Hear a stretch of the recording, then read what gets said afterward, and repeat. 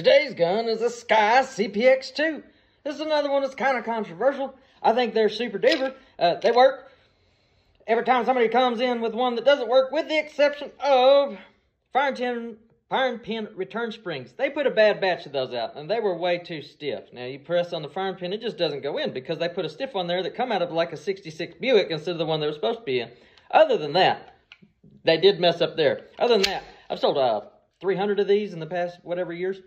They got a lifetime, we don't give a crap warranty, and they work really well. Man, these things work super well if you know how to use guns. If you grip it like you're supposed to and put in bullets like you're supposed to, they just work. They just work, man. Here's how to fix your gun. My gun don't work. Grip it like a man.